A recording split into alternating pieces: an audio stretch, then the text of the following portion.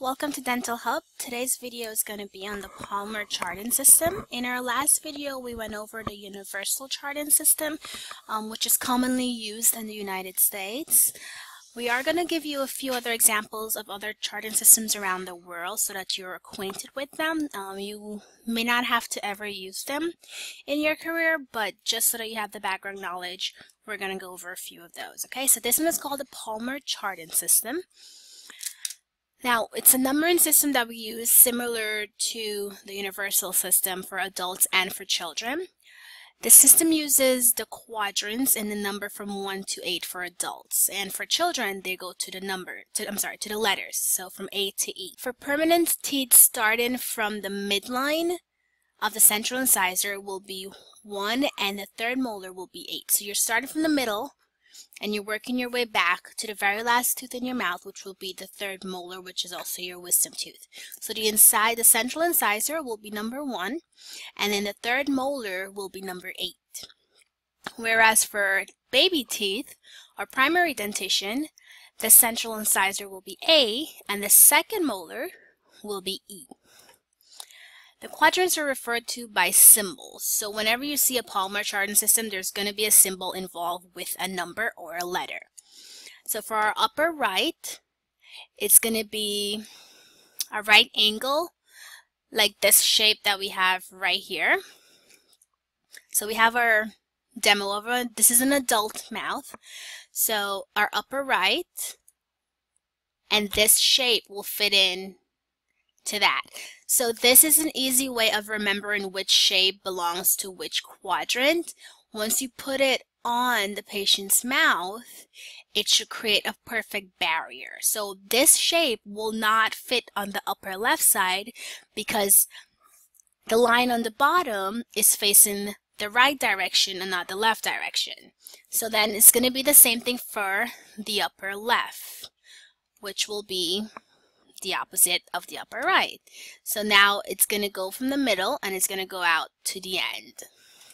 The lower left will be just the reflection of the upper left. So also you got it from the middle, going towards the back, and then swoops out to the left. And then the upper right will be reflective of what was the lower right will be reflective of what's on the upper right. So again, midline, straight out to the left. The system is referred to sometimes as a military charting system. It might still be used in the military up to today, but in the general practice in the US, whether it's hospitals or privately owned dental offices, this is not a commonly used system. Okay? Next, we're going to go to our baby teeth with our demo. We're going to show how this is actually practical in an office setting. So you have your children's mouth, which they have 20 teeth. We went over this in the last video. If you want to learn more about which tooth is which in the universal system, you can definitely check out our other videos on that, okay? Now, we're going to start with our upper right, which goes from the middle and off to the right. And then each tooth will have that same shape aligned with it. So we have our backwards L shape. Okay, then we have our upper left, and that is going to be associated with each tooth in the upper left quadrant as well. I just did different colors so that you can see the contrast as which shape belongs to which side. Then you have your lower left. Each tooth also would be aligned with that same shape, and your lower right. All right, now for children, we use the letter system. So children, we don't use numbers for, we use letters here, okay? So I remember we start in the middle, central incisor with A, and then our second molars will be E. Okay, so our A's are going to pop up. So all of these will be A. It can get a little bit confusing if you see every 4 teeth being A, you don't know which quadrant they belong to, but that's where the shapes come into play. So you will have your L shape on the top right, on the upper left, you will have the backwards L, on the upper right, and so on. You'll have the same thing on the bottoms. So the main thing with the Palmer charting system is to pay attention to the shape that is involved with the letter or the number. So then our lateral incisors will be B, our canines will be C, our first molars will be D, because remember, children do not have premolar teeth. Then we have our second molars, B and E.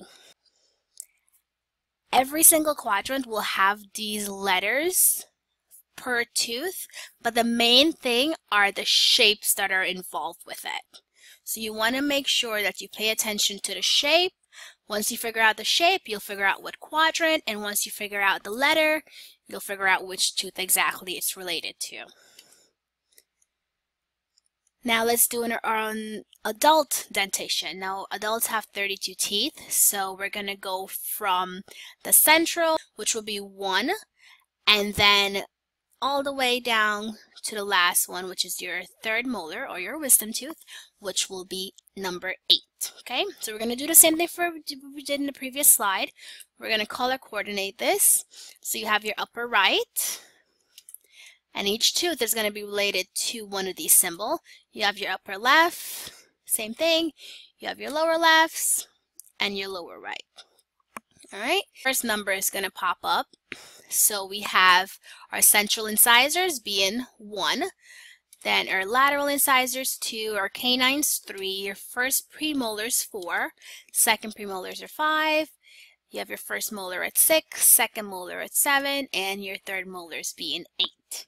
Now, like we did for the child dentition, each quadrant is going to have a number from 1 to 8. So every single quadrant, upper right, 1 to 8, upper left, 1 through 8, lower left, 1 through 8, lower right, 1 through 8. The main thing are the shapes. So you want to make sure you pay attention to whichever shape is associated with the quadrant. Okay? And there you have it. So that is it for the Palmer charting system. It's pretty straightforward once you get acquainted with the shapes that are involved with the quadrants.